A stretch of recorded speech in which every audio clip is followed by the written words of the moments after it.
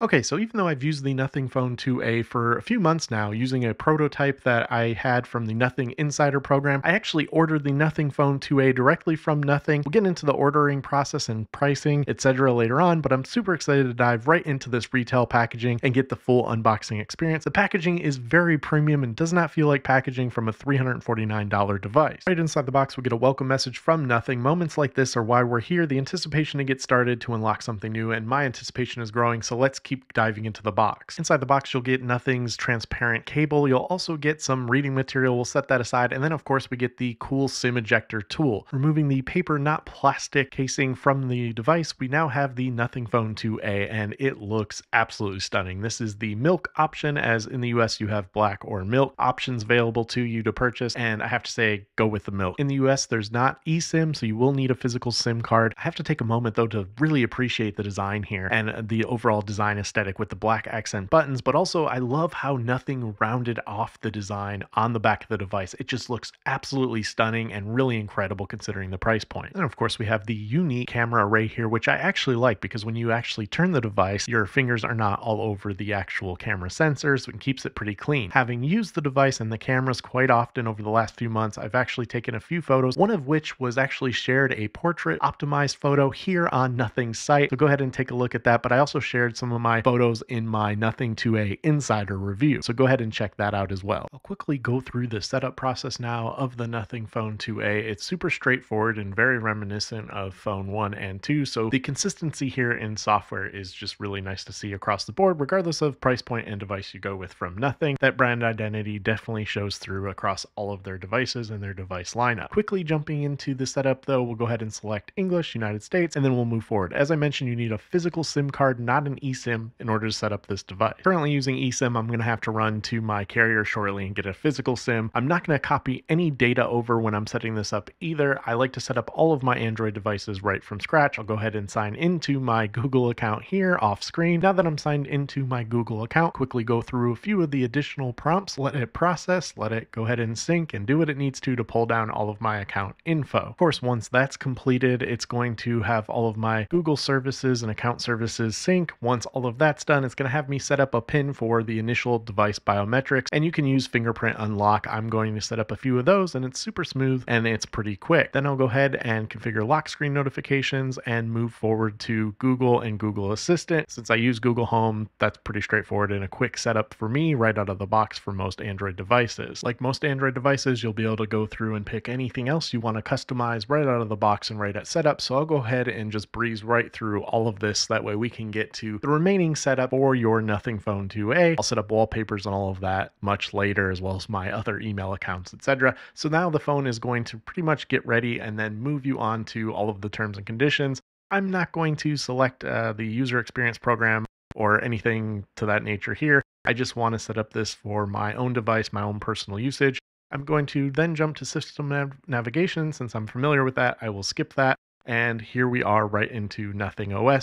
It's going to give you kind of a preview of Nothing OS and the widgets and the overall style of Nothing OS. And you actually get to choose and select what those styles look like here shortly. But you also get the option to go through Glyph interface and see what Glyph interface offers for the Nothing Phone 2A in comparison to your other devices.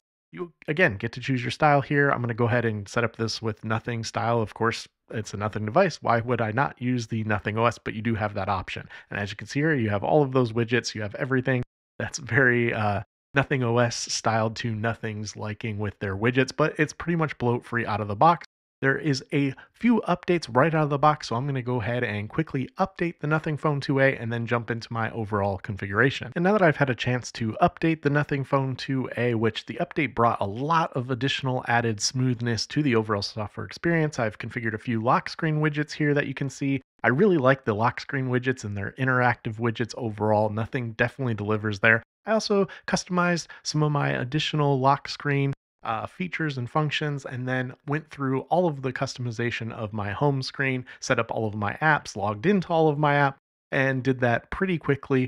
And overall, I really like this setup that I've went with here. It's pretty useful for me personally. I've cleaned up some of the overall app drawer and navigation and all of the additional widgets here. It's just super clean, super unique, and it's something I'm really looking forward to using going forward. And I think this overall setup for me is going to be pretty functional. But again, I love the customization options you get, not just with Android, but with Nothing OS and what Nothing has done with keeping their overall Nothing OS very clean. Now I'm going to go ahead and set up the glyph interface, enabling features like flip to glyph, as well as the glyph timer. All of these features for me are really useful, especially because I keep my phones face down. So for me, the glyph interface is a really good way to notify me. And it's also a really fun, unique way to customize your device. I like that you still have Glyph Composer here, even though you only have a few lights here on the back of the Phone 2a in comparison to the Phone 2 or Phone 1, but it's still very useful. And I think overall, I think Nothing's just dialing into how can they make it more usable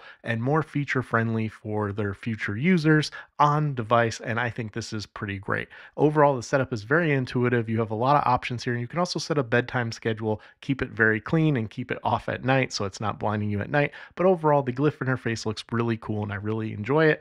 In addition to that, you can also set essential notifications, which for me, I typically set this up for Signal app because I primarily use that with my family and friends. So that way, anytime I'm notified from Signal, I know that the Glyph interface is going to alert me and let me know that I have a Signal notification.